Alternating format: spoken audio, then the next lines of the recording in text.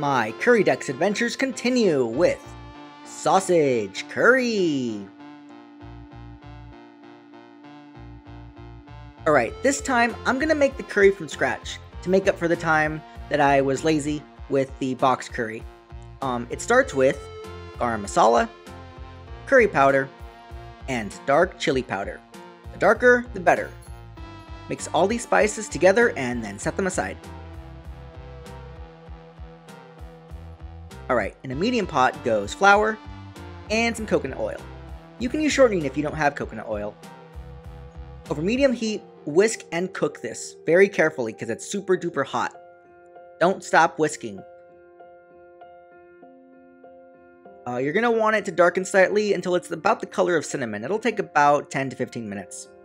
Then turn off the heat and continue whisking for a minute to kind of cool it off. Then, once it's cooled off a little, add your spices all at once. It'll still be pretty hot in the pan. Whisk them for a minute until, it sinks up your kitchen real pretty. If you like curry, that is. If you don't like the smell of curry, well, maybe don't make this recipe. Allow your roux to cool about 5 minutes. Then, divide it between 3 small bowls. Let these come to room temp, and then put them in the fridge for a couple hours. When it hardens in the fridge, use a knife to get these discs out and then wrap them in foil. Congrats, you made Curry Dex Roux. Now you can make curry at a moment's notice. Keep these frozen until they're ready to use. I'll keep for months, but let's make some right now. In a medium pot goes a little bit of olive oil, and onion, carrot, and a little bit of garlic. Saute this whole mess for about 5 to 8 minutes or until they're a little bit brown around the edges.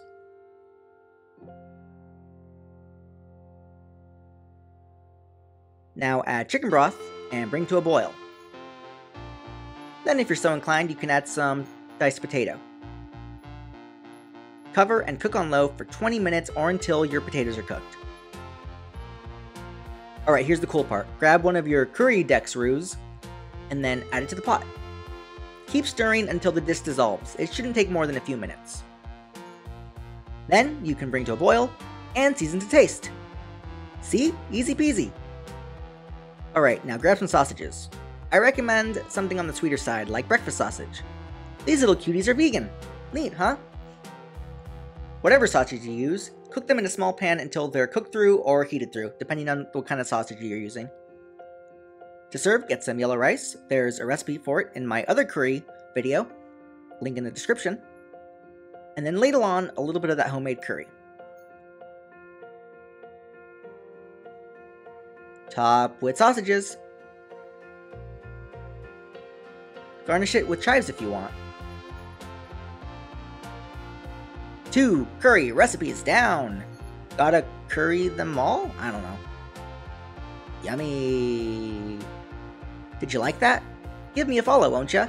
Links and full recipes are in the video description. There's tons more Pokemon recipes. You should check out this playlist. Also, be sure to like, comment, and subscribe so you don't miss a thing. It helps my channel out a bunch. See y'all next time. Thanks for watching. Bye!